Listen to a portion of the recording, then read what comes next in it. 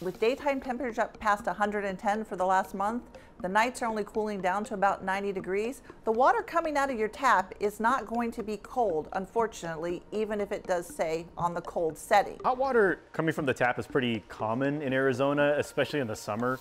The water in our distribution system is going to heat up quite a bit in the summertime. Our water tanks are above ground storage tanks that are metal, so the water heats up in there. Once the water gets in these pipes here, especially the ones that go into your home, it's going to increase in additional degrees.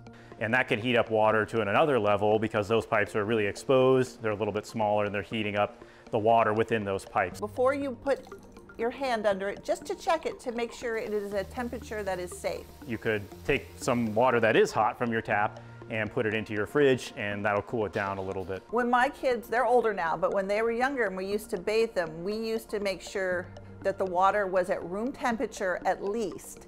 And then we would make sure we throw a couple cups of ice into the water. In fall or so, you'll probably start to notice, or maybe even a little before, you might notice that the cold water will be coming back essentially to your home, but that's not necessarily because anything changed on the outside except for just the weather and the nature of living in Arizona. The good news is that we are in the desert and we don't have the problems that people up north have, and our pipes will not freeze and burst in the winter time.